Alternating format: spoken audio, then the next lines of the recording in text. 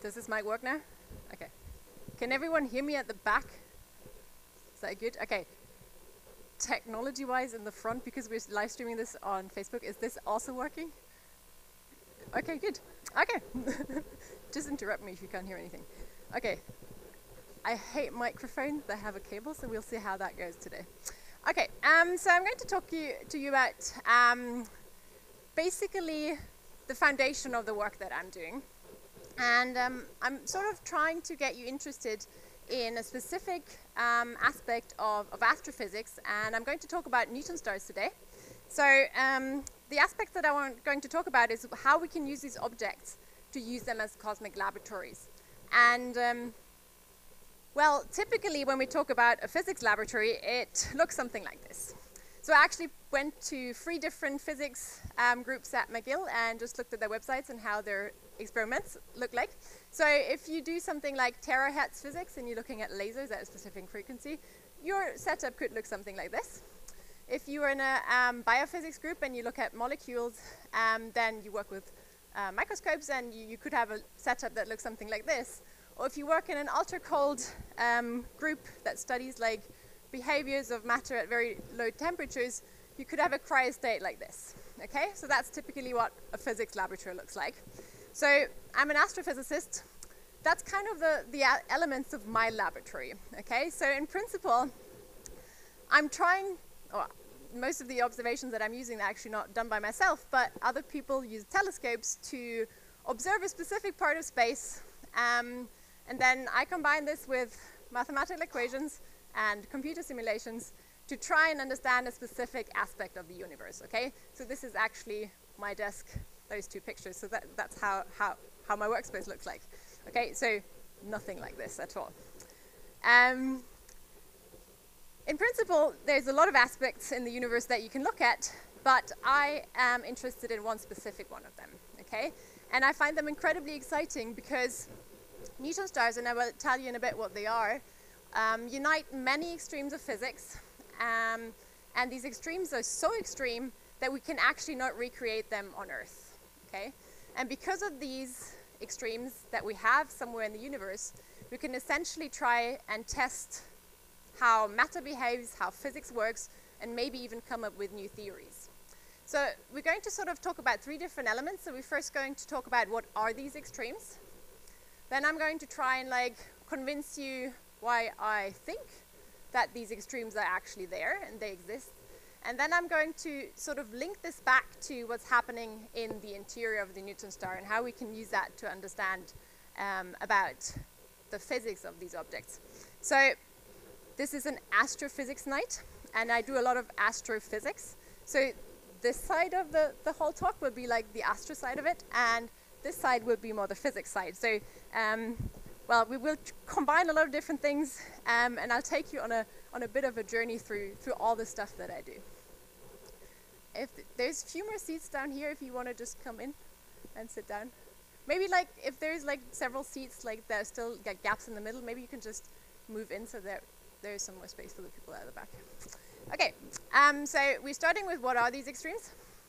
So neutron stars are compact objects that are essentially born when stars that are something like 20 times as massive as the sun run out of fuel and collapse. So they shed out their entire outer layers and produce these amazing filamentary structures that we can observe, and they look, for example, like this. So the Crab Nebula, that was a supernova in 1054, we have records of that from Chinese astronomers. And optical looks like something like this, so you have these massive filamentary structures. And somewhere in the center here is a neutron star, much, much, much smaller. Another object like this, that's actually the background of the title slide, it's one of my favorite pictures, is the Cassiopeia A supernova remnant that was created by a supernova that should have become visible on Earth something like in the 1600s, okay? So these structures are on really, really, really big scales. And in the center of these objects, we end up with something that is what we call a neutron star. So neutron stars have about the mass of the sun, but they are the size of Montreal, okay? So this is the sun, and you could, I hope you be somewhere, let's see, down here. So this is Montreal in Laval, and this is just to give you a scale. So this is the size of a neutron star. Okay, so imagine that we put this in the in this small amount of space, but it has the mass of the sun. Okay, so those are really, really, really different scales. Okay, so I would generally say that physicists are not particularly creative when it comes to naming things. So a neutron star is called a neutron star because it consists mainly of neutrons. Okay, so if you look at like these kind of sizes of volumes and this mass, you can calculate the density of these objects. And if you do that, you find out that they are the densest objects that we actually know of. To give you an idea how dense they are, you take every single human being on the Earth, you violate every ethics violation that you can possibly have, and you compress them into the size of a sugar cube. Okay? So if you do that, you end up with something that's about 10 to the 15 grams per cubic centimeter. Okay, so you will see a lot of numbers that have 10 to the power of another number. What that means is it's just a 1 with that many zeros, okay? So in this case, that's the 1 with 15 zeros. I have no idea how to say this in English. I don't even know if that exists. So these densities are so high that they are actually exceeding the densities of the atomic nuclei that we have in every single atom on Earth, okay? So this is denser than everything that we can create in experiments on Earth, and that is some of the fascinating aspect of these stars in general. On top of being small, very dense, these stars also rotate, okay? And they rotate incredibly quickly and very stable. And the typical period that, or typical frequency that you get out of this is something like your typical kitchen blender, if you use a very good one. So they rotate something like 700 times per second, the fastest one that we know of, okay? Another really extreme property of neutron stars is that they are the strongest magnets that we know of, okay? So this is an artist's illustration of a neutron star. This is something, well, it could look like this if you get close enough. And you see these like lines here, that's essentially the magnetic field, or an illustration of the magnetic field lines. And you might know this kind of structure from standard dipole magnets that you might have seen at some point in high school, maybe. So the neutron star is essentially this huge magnetic dipole, where this is just the magnetic axis in this case. And on top of this, it rotates. So the field strength of these is something like another large number, 10 to the 12 Gauss. Gauss is just the unit of fields that we use, but that might not tell you a lot. But you can convert this maybe to something that you have a better understanding of, which is the Earth's magnetic field. And if you take the Earth's magnetic field, you would have to multiply it by a 2 with 12 zeros to get to a similar field strength. Okay, so it's also much, much, much larger than anything that we can create on Earth. Again, another reason why neutron stars are as extreme as they are. Okay, so I've told you about 4 extremes. So you might want to ask, well, how do you know these things? So we can observe neutron stars. So although they are kind of this like compact small object that has lost all its fuel and doesn't radiate like the sun anymore, it still emits small amounts of radiation. I'm going to talk about 2 different ones. So if you have never seen the electromagnetic spectrum, this is how it looks like. Okay, so we have short wavelengths over here, or high frequencies, they just inverse to each other, and long wavelengths and low frequencies over here. Sorry. So to like relate this to things that you know, in this range we have something like X-ray. So if you get your bones X-rayed, then you would end up with something that has like 10 to the minus 10 meters in wavelength. Or if you use it, we all use this a lot, the internet. Wi-Fi, this all sits in something like the radio range, where we have something like on the order of meter wavelength, okay? Of course, optical is where we all see stuff. Okay, so neutron stars can be observed in the radio wave band. And that's quite fortunate for us because imagine this is outer space, this is the atmosphere, and there's electromagnetic radiation coming from these objects to us. A lot of the different wavelengths are actually absorbed in the atmosphere, okay? So they cannot pass through, which is really good for us as human beings because it absorbs a lot of the gamma rays that, for example, the sun creates, and it kind of protects us from solar flares and things like that. But the atmosphere is transparent to a part of the radio band, so you can essentially observe neutron stars in the radio band from Earth if you have radio telescopes. And that's actually how neutron stars were first observed. So in 1967, Jocelyn Bell Burnell was a graduate student in Cambridge in the UK, and she was heavily involved in constructing a radio telescope, okay? That is actually the radio telescope, what looks like washing lines.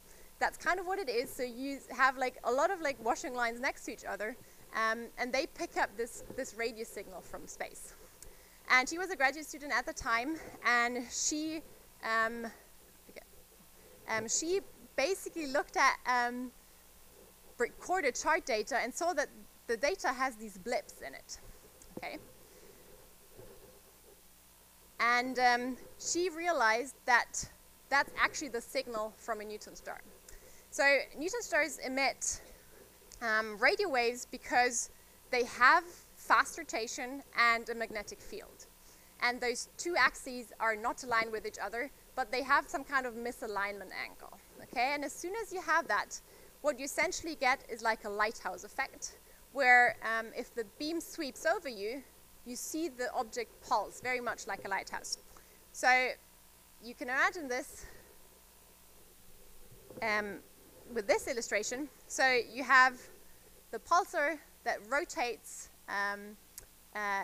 with an axis that's parallel to the board, and a magnetic field line that's misaligned. And every time the sweeps over the Earth, we see this blip go up, okay? So that's exactly the radio pulse that they observed in their original radio data. Okay, so that means, for example, if this beam does not sweep over you, then you don't observe anything. Okay, so that was the original signal they saw, and despite the fact that they figured out it's something like a period of 1.3 seconds, so basically they just counted the distance between those blips, and they figured out pretty quickly afterwards that it was actually a neutron star. They termed it or nicknamed it LGM1 first, which stands for Little Green Man, okay? So astronomers do have a bit of a sense of humor from time to time. But it was not ET, it was actually the signal from a neutron star from outer space. Okay, so that was the first pulsar that we observed. Today we have much more sophisticated radio telescopes. That's a picture of Arecibo that you might all know from the GoldenEye James Bond movie. That's essentially just a huge radio dish that just looks up and sees everything that passes over it. And with these kind of telescopes, not just that, but a lot of other ones all over the world, we've detected about 2,700 neutron stars as these kind of radio pulsars today. And I said earlier that their rotation is incredibly stable. And because of this stability, we do something that we time the pulsar. So it's essentially like using a stop clock, and every time you see a pulse, you stop, and then you do this for a large number of pulses. You can essentially like get the period, so the time it takes between those two blips out of the observations. But if you do this for long enough, you can also determine the derivative. So the derivative is essentially the rate of change of the period over a specific amount of time, okay? So the period is not constant, but it actually changes because the neutron star loses energy. And for several objects, well, for about 2,500 that we know of, we can actually determine the period and the period derivative and plot that on a diagram.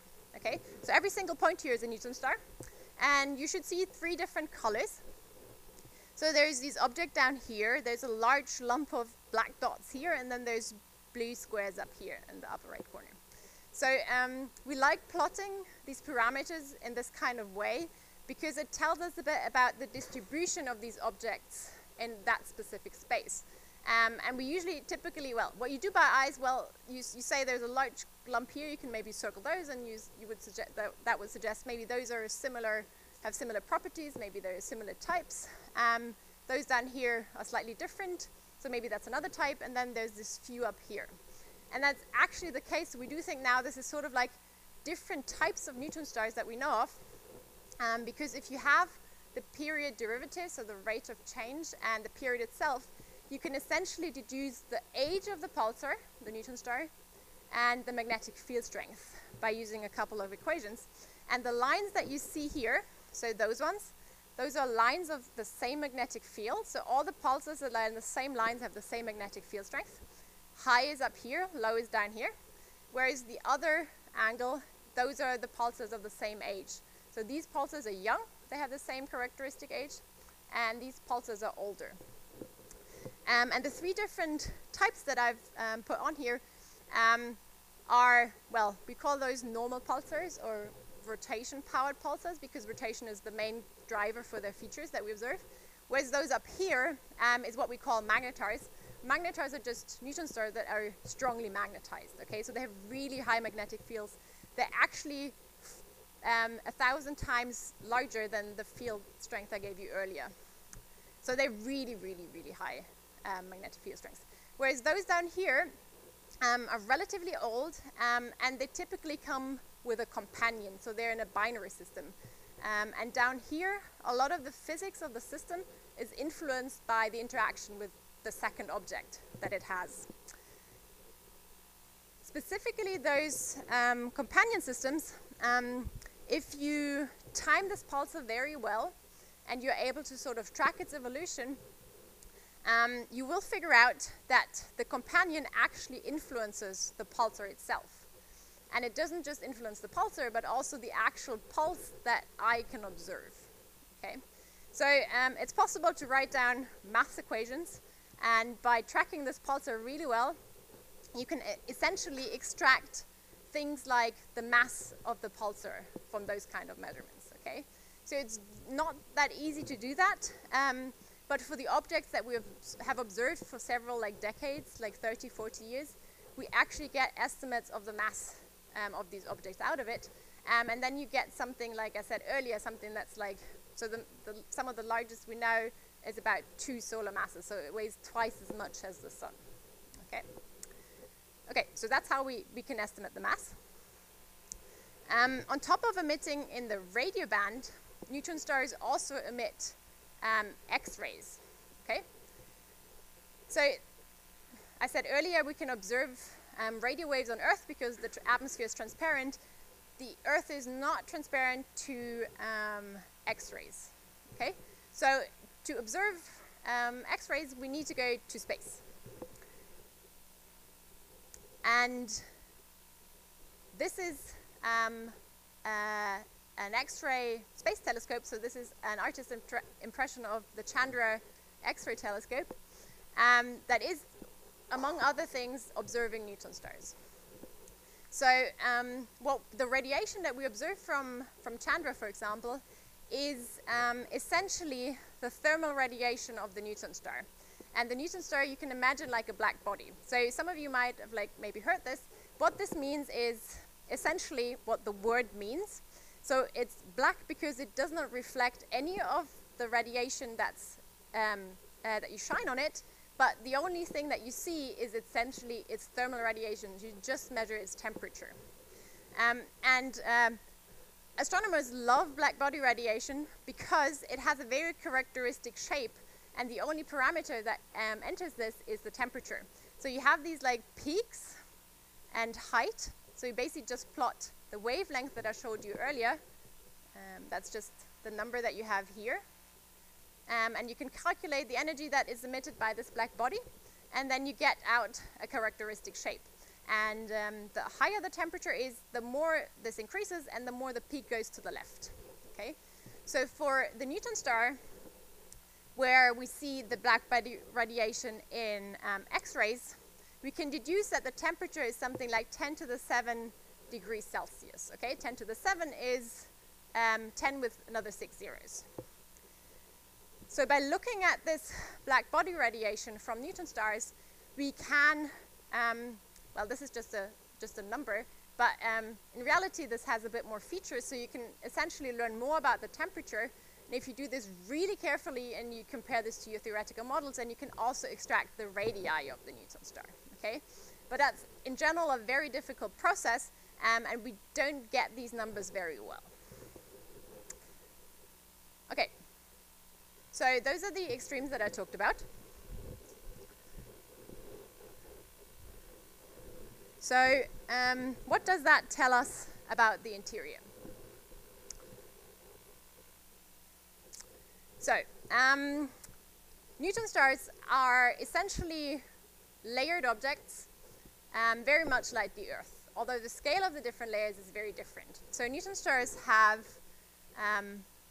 an atmosphere that's composed of mainly hydrogen, helium, and carbon. And the atmosphere is very thin because these objects are very dense, so that means they have a very strong gravitational attraction, which essentially means that they pull the atmospheric layers very close to them.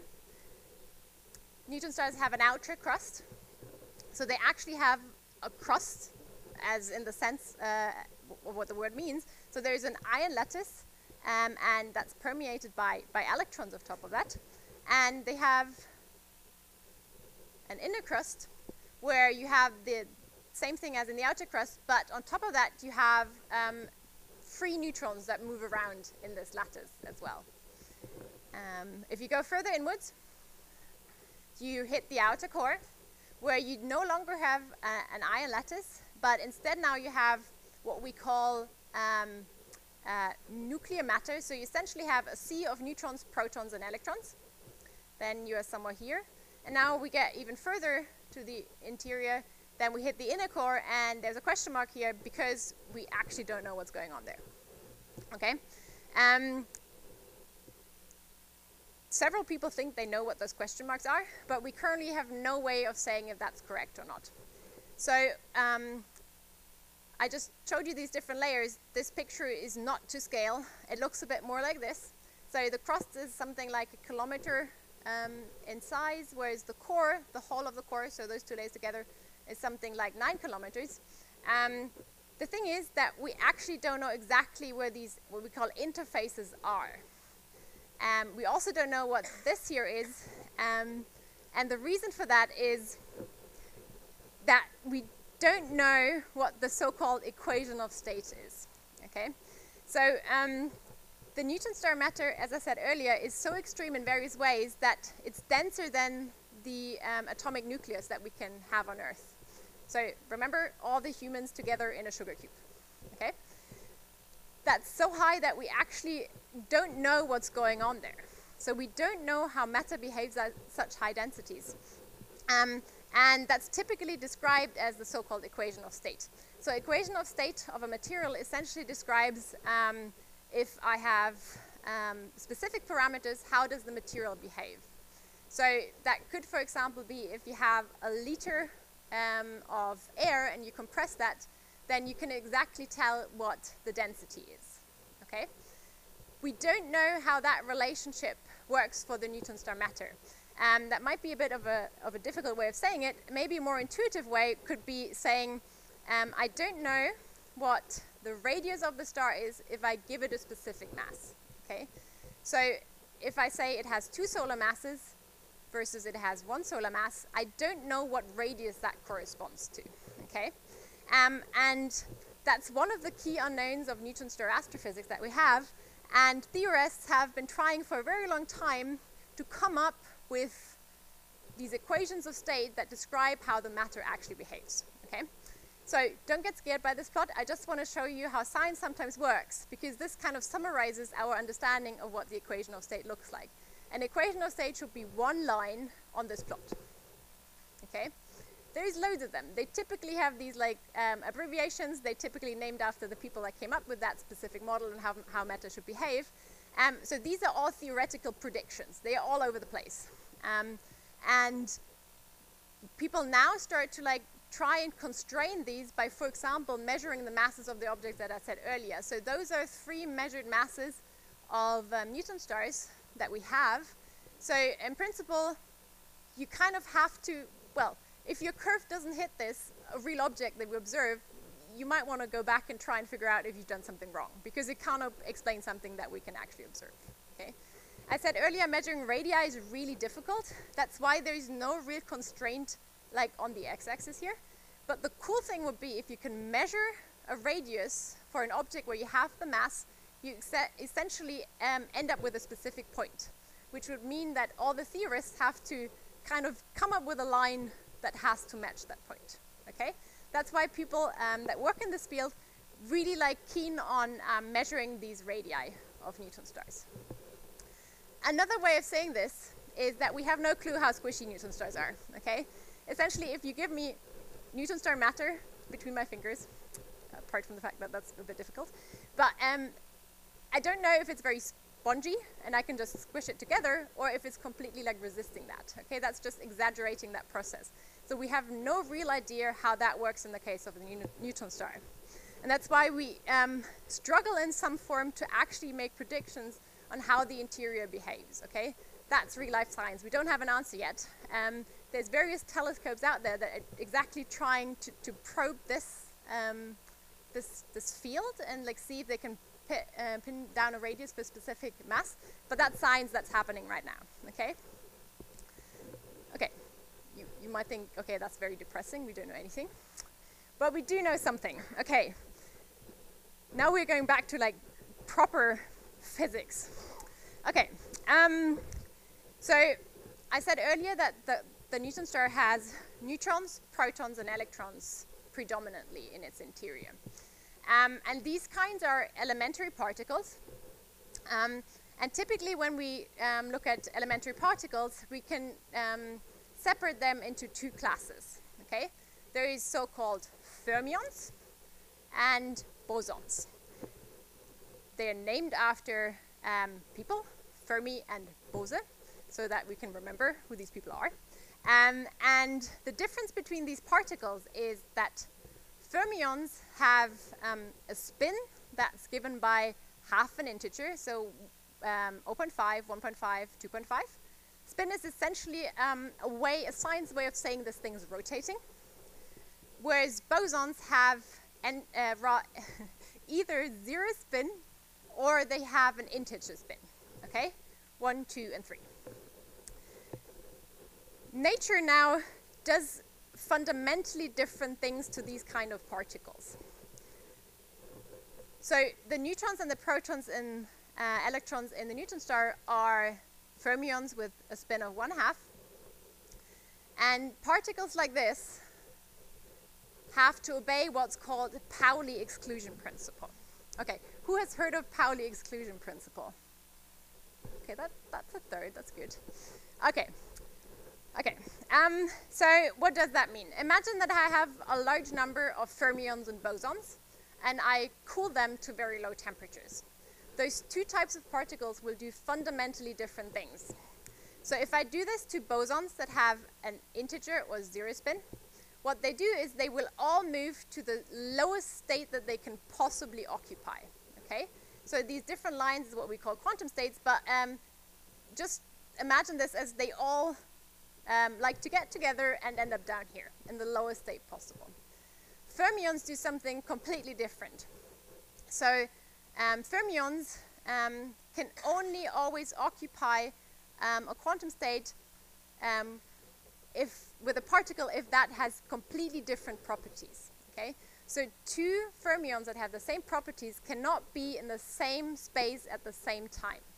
Okay, so for electrons, for example, the picture would be the lowest quantum state is occupied by 1 electron. That's fine. It's a one specific space at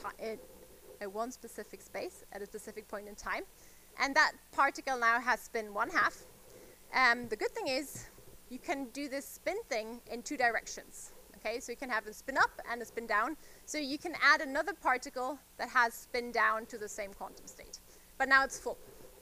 Now you have to go to the next quantum state that, in this case, has a higher energy. So you basically fill up your space by always putting two particles, two fermions, onto these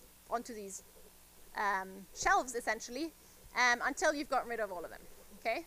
So this is what we call the Pauli exclusion principle. So a bit more in a scientific way is that two particles that occupy the same quantum state cannot have the same quantum numbers. So quantum numbers is, for example, the spin number that we have.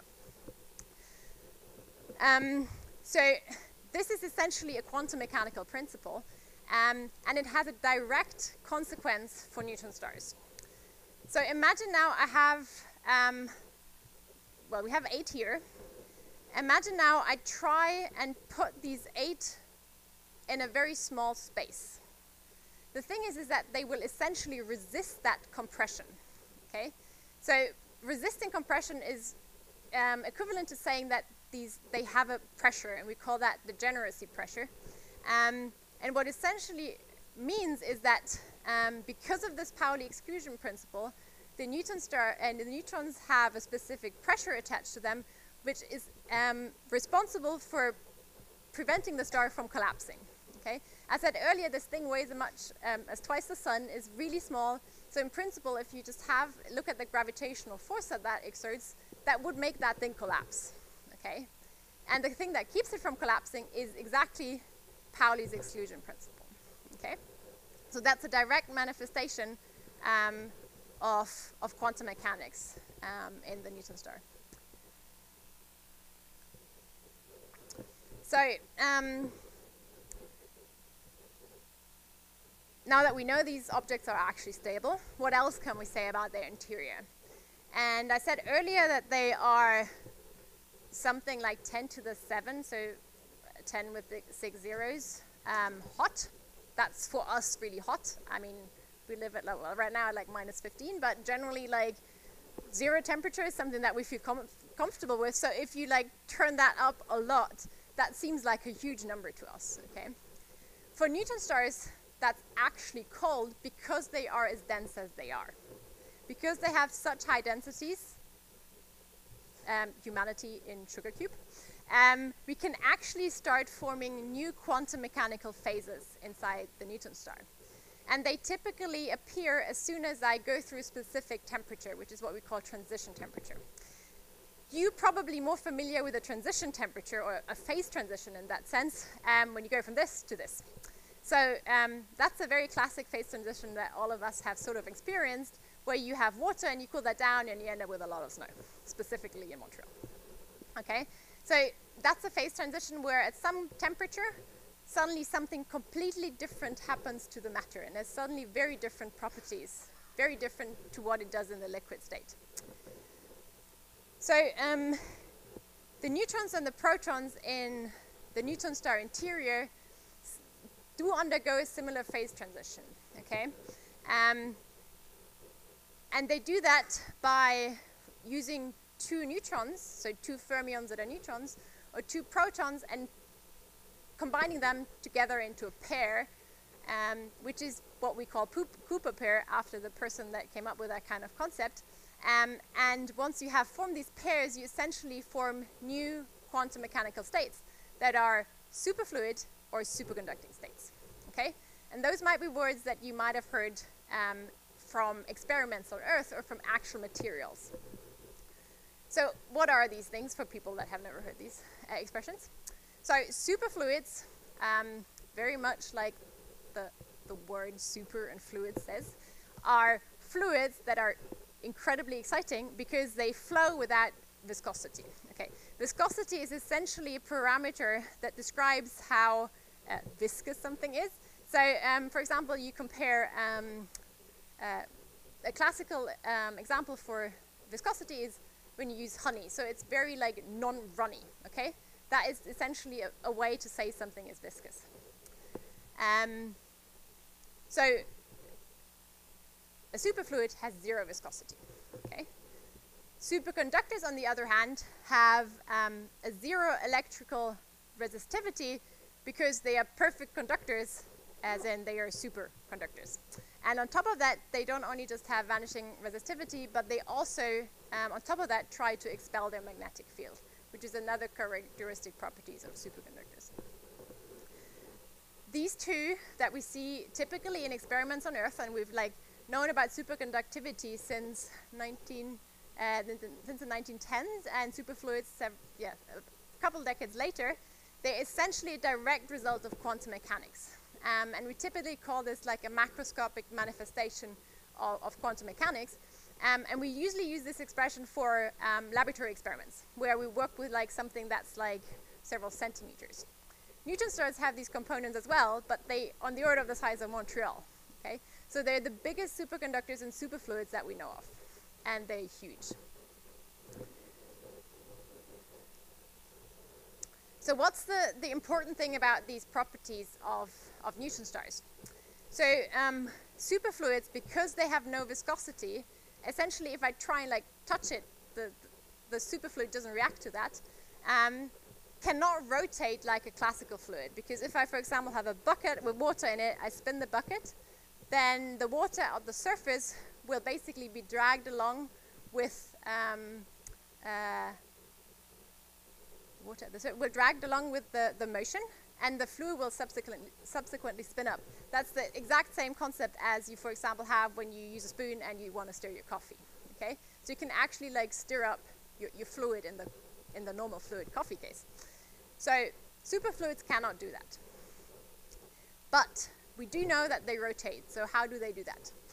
And the cool thing is that people in the 40s figured out that superfluids actually rotate by forming what we call vortices. Okay? Vortices are essentially what you can envisage as a tiny, rapidly rotating tornado, something like this. It has a circular flow, and typically what we call an eye in the middle, so there's no flow in the interior. The exact same concept translates to the superfluid case in the neutron star, but whereas this has a diameter something like 30 meters, in the case of the neutron star, this is on the scale of something like Fermi, that's 10 to the minus 15. So now we have a 1, and you put the zeros to the left of that. Okay, so that's quantum mechanical length scale, that's tiny. So the cool thing is that each of these vortices carries a unit of circulation. So what that means is each vortex has a specific rotation attached to it. So the more vortices I have, the faster that whole thing is rotating. Okay? And if I look at a specific system where I have a lot of vortices that are typically arranged in this, what we call a hexagonal structure, if you look at this from afar, you see this rotate like a classical fluid, but on very small scales, you have these individual structures where each of these is essentially a vortex. Okay? So this is a drawing I made, and you might say, well, how do you know this exists? So this is a snapshot of this exact same vortex lattice in a superfluid ultra-cold gas. Okay? So in a laboratory system, these things have been created, how many years ago was that now? About 21 years ago. And you basically, what you do is you make a snapshot of your condensate in the lab, and you see where there is no, where it's dark, that's the center of one of your vortices. Okay. Well, so this is something like on the order of millimeter scale. So if you're a bit dedicated, it will take you about maybe 2 minutes to count how many vortices you have in a system like that. Okay. You will be done very quickly. In the case of the neutron star, it will take you a very long time, because per square centimeter of neutron star interior, we have something like 10 to the 5 vortices. So a square centimeter is like your fingernail. Okay. So per fingernail, you have that many vortices to get the neutron star rotate at the periods or frequencies that we observe. Okay? So that's a lot more than we have in laboratory systems typically. Okay, again, this is important for in a bit. The more vortices I have, the faster this thing rotates, okay? So if I have no vortices, 0 rotation. If I have 2 vortices, specific rotation. If I have 4 vortices, I double that rotation that I had. So I said the protons, which is the charged component in the Neutron star interior, forms a superconductor.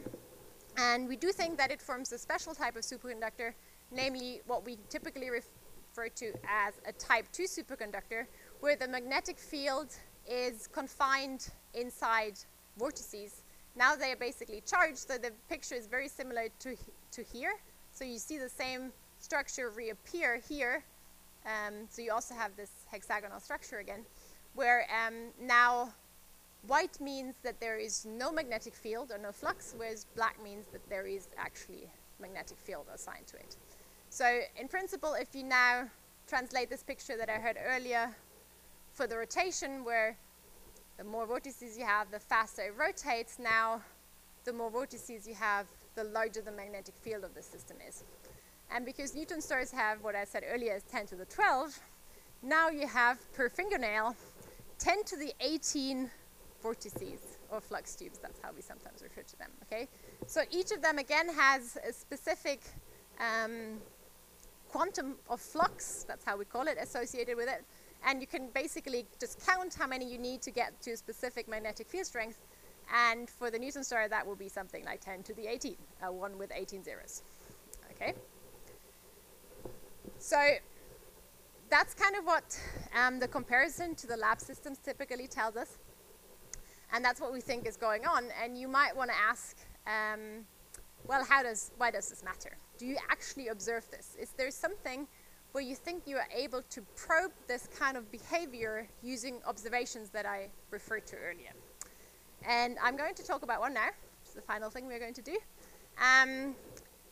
That is what we call pulsar glitches. Okay.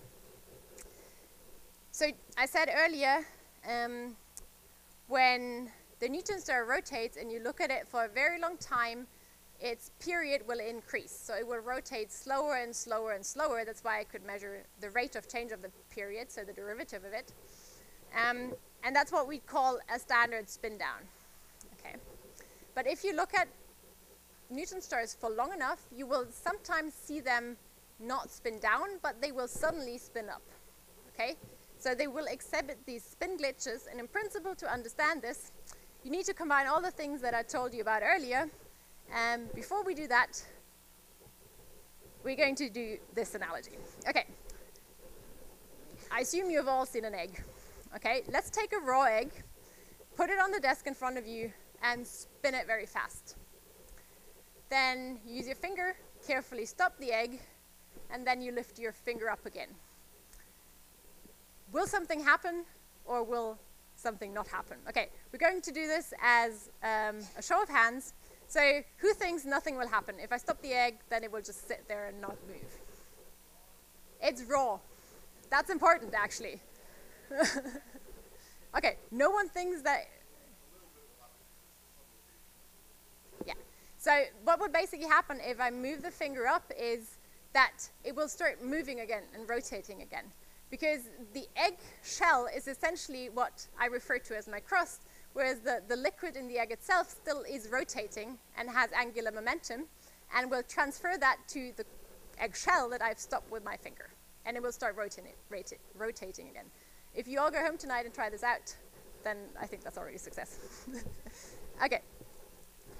The same kind of concept happens in a neutron star. Okay. So the component that we observe is actually like the outermost layer, so the crust. Okay. So this doesn't necessarily mean that we don't have any handle of what happens in the core or in the interior, more precisely because we do see these glitches. Okay. So as I said earlier, the star spins down if you look at it for long enough, but then suddenly, this is completely out of scale, this is a very small effect, I'm just enlarging this so we can actually see something. Then it suddenly like spins up, and then it sort of like recovers like exponentially, so it like sort of decays back to what we started with. So we do observe this with radio telescopes again. So one way to do this is like the same analogy as with the egg earlier, is I can have an interior component that is rotating faster than my crust. Okay? So if I have something rotating in the core or somewhere in the interior that's faster than the component I observe, at some point they can recouple or something can happen to like lock those components together, and then I can actually transfer what we call angular momentum from that interior component to the crust component, okay? And that's what we think we observe. So the way to like do this is related to this picture earlier. I said that the more vortices you have, the faster it's rotating. So in principle, if you want to spin down a superfluid, so make it rotate slower, you have to get rid of vortices of that system, okay? So you need to like move them outwards and get rid of them at the boundary, typically. So the thing is that you can, in principle, it's very much like a tornado. If it hits a house, it might stay there for a while because it has a point of like fixture that it can stay at. The same thing can happen in the inner crust, so very like close to this line here, where I actually have a lattice, okay? A lattice point is nothing else than a point where the vortex can sort of like attach itself to, in a loosely speaking manner, okay? And by attaching these vortices, or pinning them, that's what we call that, I can prevent them from moving outwards, which means that the superfluid is spinning faster than the component that we observe, okay? And then something happens. I do say exactly the same thing if I give like proper science talks. Something happens because it's magic, no one really knows what's going on, that makes these components move together. And we do know how much the spin-up is, so we do sort of have a handle on how many vortices are involved in this like process, and we do know it's something like 10 to the 13. So that's a 1 with 13 zeros. Vortices at the same time. This is a huge catastrophic event that's happening. So that was sort of from the point of view where I start with a microscopic picture, and I'm like telling you what happens. But in principle, you can also do this the other way around. So you can observe or use your radio telescope and observe these glitches, and then go back and say, well, do I actually understand what that means for the microphysics in the star?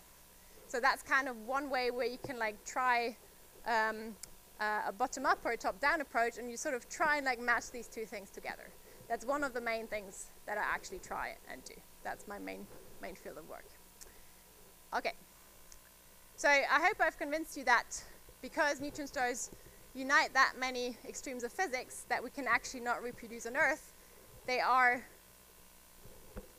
that was bad timing, awesome cosmic laboratories. Okay, thank you very much.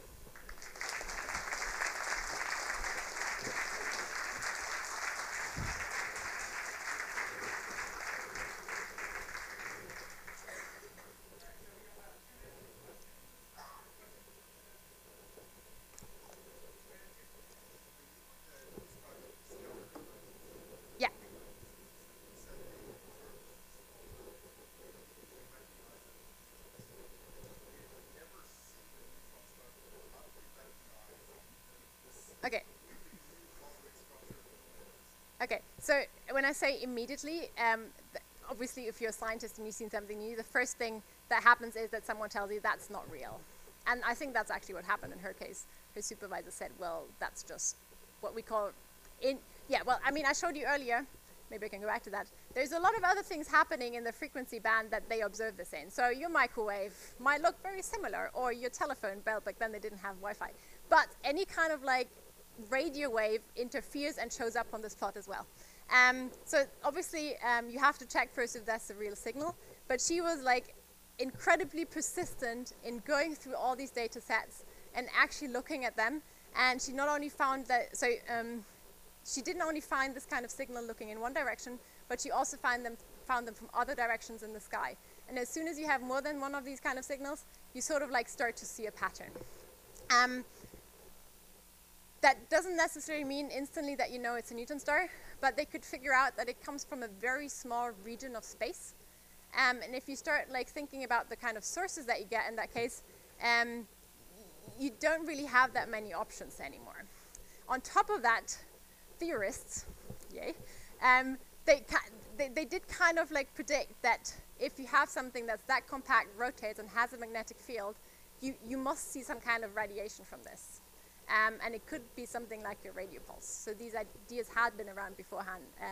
And, well, I always encourage theorists and experimentalists or observers to talk to each other. That's one of the things where that actually is really important. Yeah, there were like ideas around, yeah. I mean, so neutron stars were predicted to exist like 40 years earlier. So that wasn't like a completely new idea. So people knew that, well, hypothetically these objects should exist. So you have to sort of like then start to say, well, how could we observe them?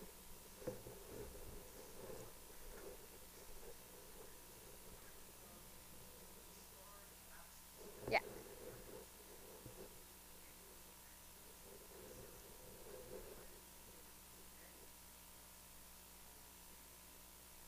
Okay.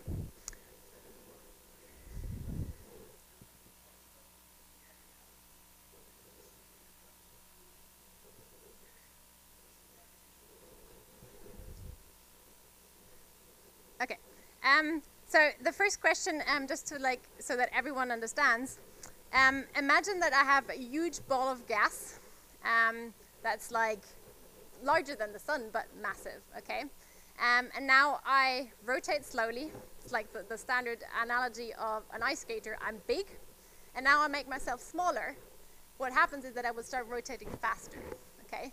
So that's why we think that if you have initially a star that rotates relatively slowly, like the sun, if you make it smaller, you actually conserve angular momentum, which means that if you have a smaller object, that it has to rotate a lot faster, okay? So that's the first thing. That's how you end up with something like millisecond, or yeah, the periods that I mentioned earlier. So how do you end up having vortices? That's not happening instantly, but you have to go through this transition first. So when you make a neutron star, initially it will be relatively hot, okay? It's very much like the water to ice analogy. You have to first cool the star down to get to that point where that new state actually forms, okay? So you have to wait for some time, several hundred years in the case of the neutron star, where you have a star that is rotating fast and has no superfluid until you end up with the superfluid component. So you have some time to actually like rearrange that. And then the phase transition is essentially what dictates that you have to make these vortices on small scales. And on large scales, then it looks like something is actually rotating like a fluid ball. Okay, second part of the question. Can you just say that again?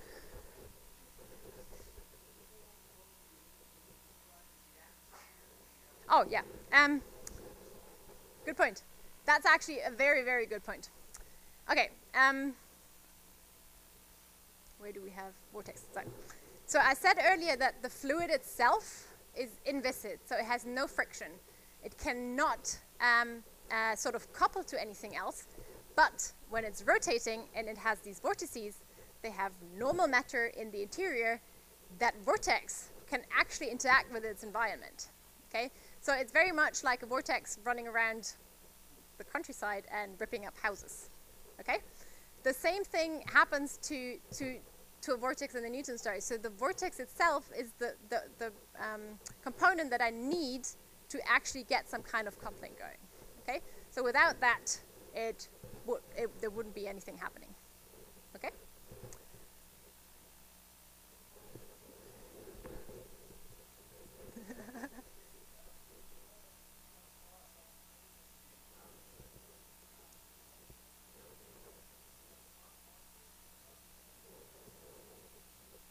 Okay,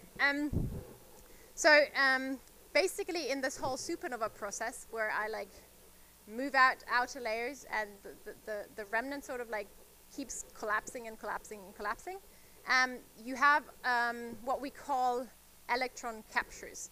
So you combine a proton and a neutron, a proton and an electron to a neutron and a neutrino, but let's forget about the neutrino, that can escape. So that is the way of making a lot of neutrons. So the neutron star itself once it's like formed, will have about 95% of neutrons.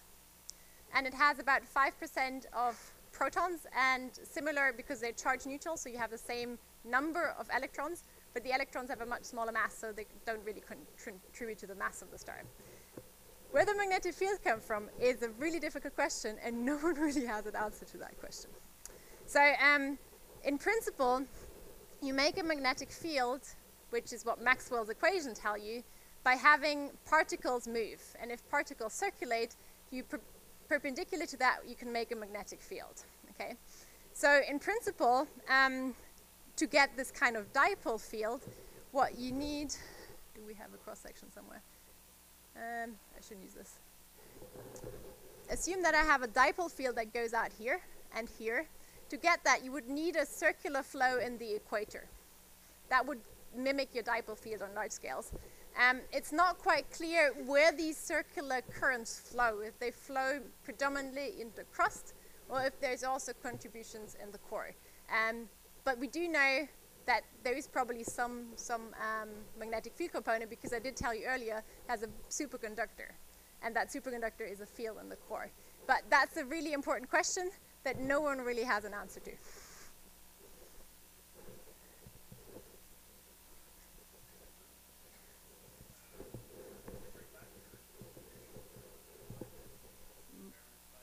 Yeah.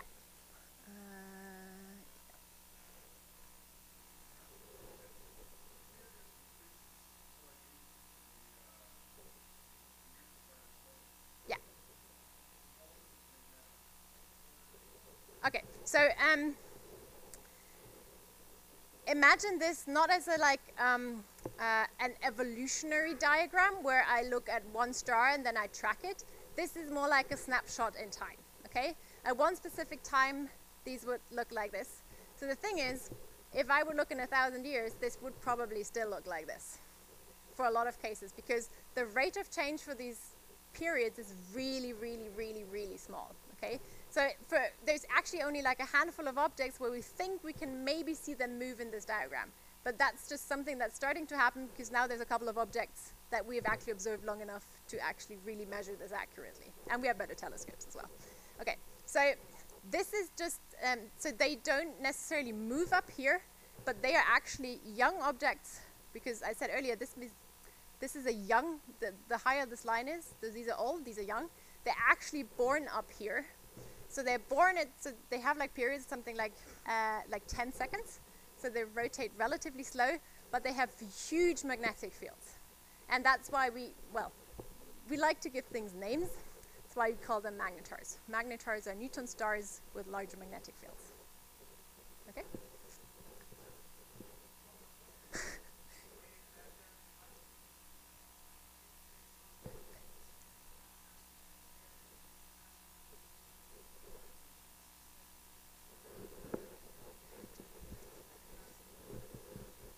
Okay, thank you.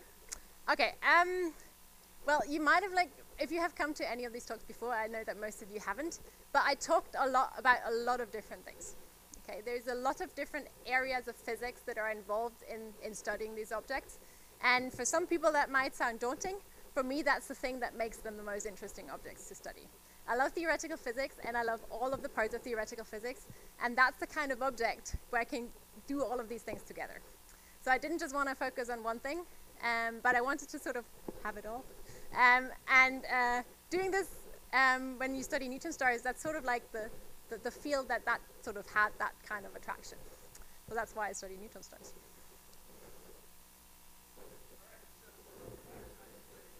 I'll be here if you have questions. Yeah, definitely. Okay, thank you very much.